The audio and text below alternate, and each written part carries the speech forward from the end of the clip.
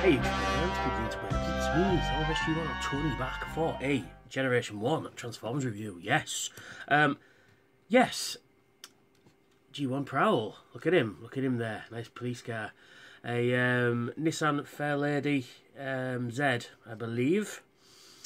Now, the reason why I'm doing this guy is I've just literally, about 10 minutes ago, watched Graham the Collect 75's G1 Blue Streak video, and he's kind of lit the fire to review more G1, because he said in his video, does anybody do G1 toys anymore? Does anybody display them? And I do. I've got a huge shelf full there. Well, it's in a bit of a disarray at the minute. I'm just moving things around. I keep saying that. They've been there about 8 months. Well, no, nearly a year now, I think, then. Yeah, so moving around, and it doesn't look like I've done stuff, but I have behind the scenes there. I have. So yeah. And Graham, I'll put a link, if you've never seen him before, I'll put a link in my description of his channel, and he does some good stuff, and he's got some, like, proper fucking rare stuff, G1 stuff. So I'll put a link to his channel in the description. I will remember this time as well. Anyway, sorry for the BG there, but there you go. So housekeeping now onto the BG. Prowl, he is, what's his job? He's obviously an Autobot, and he is a military strategist. And tech specs are, logic is the ultimate weapon. So he's a Vulcan.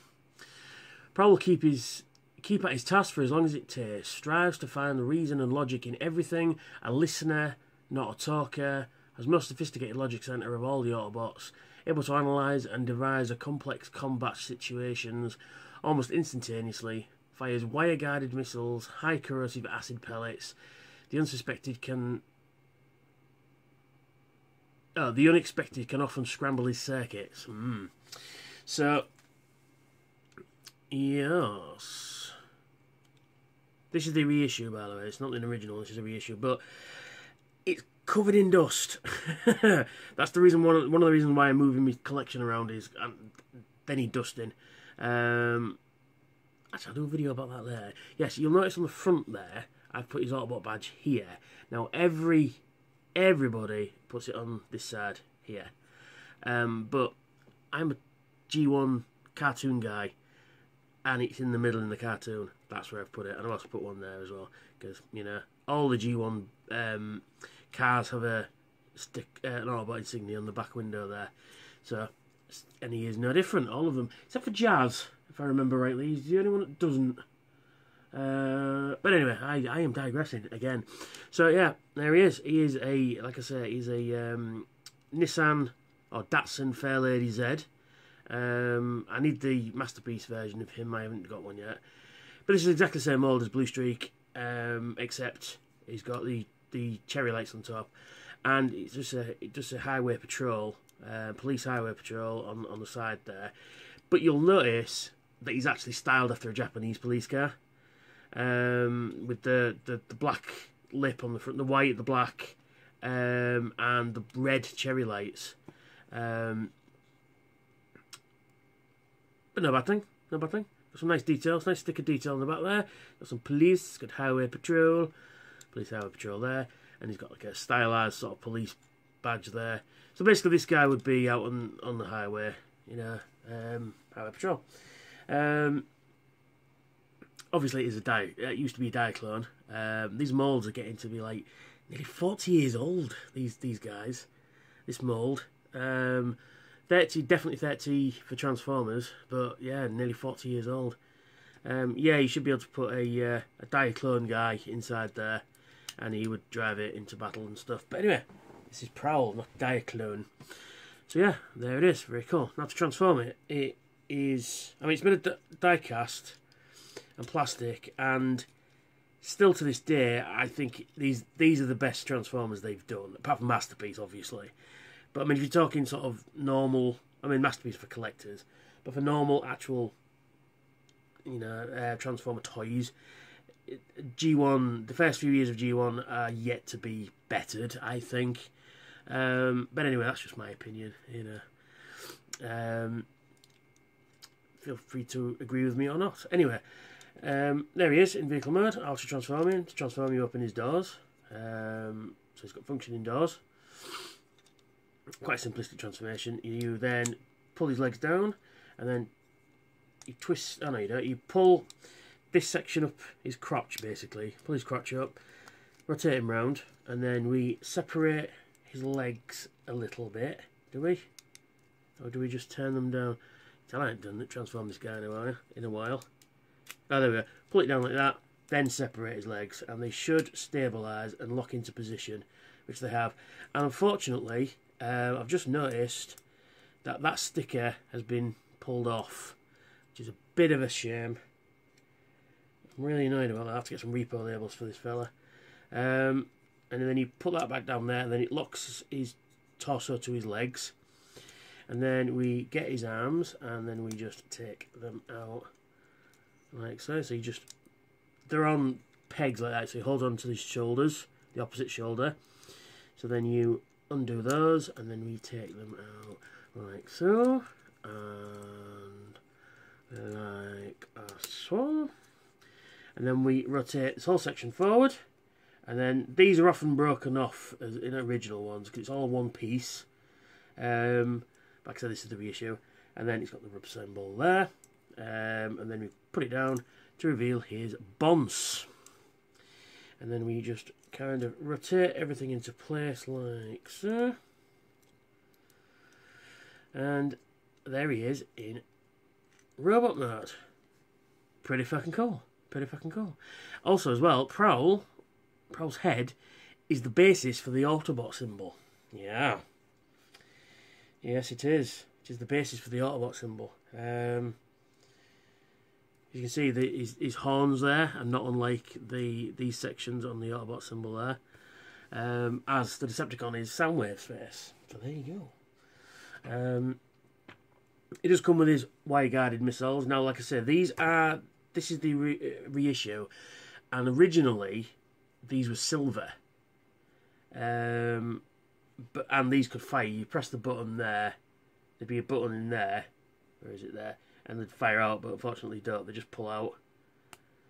So, you know, and he's got little ports on the side of his head, and we connect them. Well, you see, I'm a G1 cartoon guy, and that's how he appeared in the cartoon.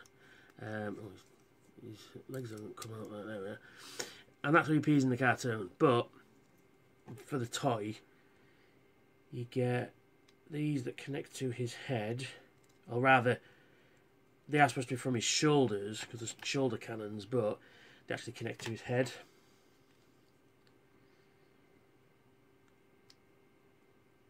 There we go. So he's got, you know, armed up, and then you get a gun. Again, originally this was chrome, but it's just black, and I kind of like the black gun. Actually, drops it on the floor, brilliant. And it has vanished into the ether. So, found it. So then you give him his gun, like so, and he fires acid pellets. Now this is the thing about G1. I'm going to have a little digress again before I go on to the articulation. G1.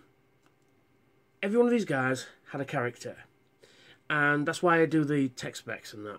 Whenever I do a video, they also had powers and abilities.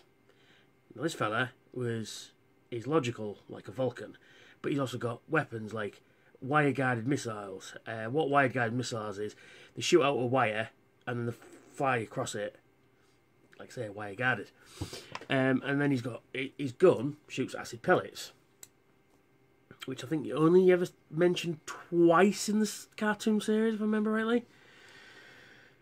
You don't get that now. You don't get tech specs now on toys and Transformers. here's a Decepticon and he hates all the Autobots, and that's usually your limit, but that's in like 17,000 languages.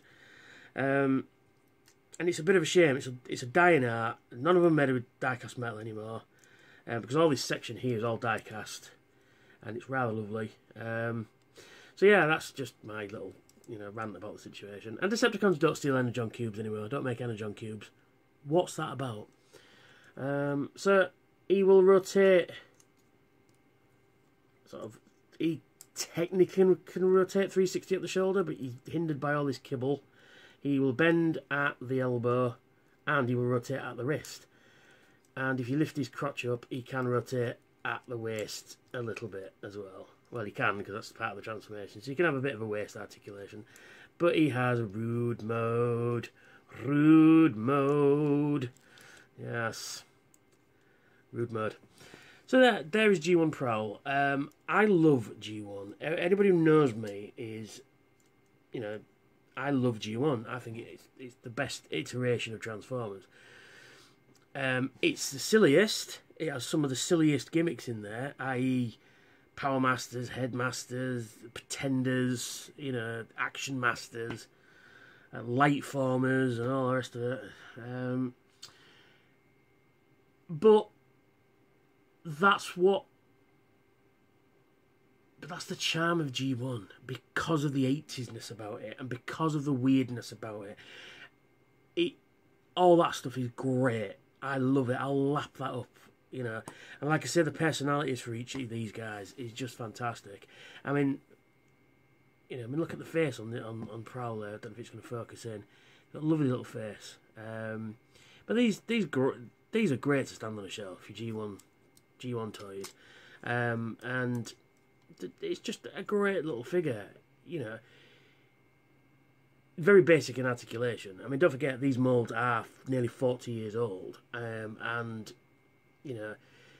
back in the day, we didn't need articulation.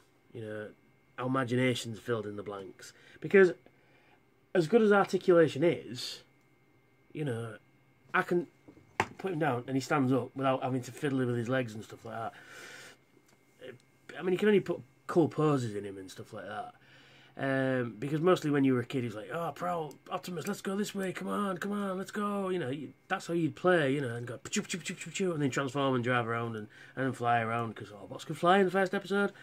But bit of a nostalgia kick, because that's what my collection is gonna be now. It's gonna be mostly G1s and Masterpiece. Sorry, I'm digressing. Sorry, I'm talking about Prowl here, but there's not a lot to be said really.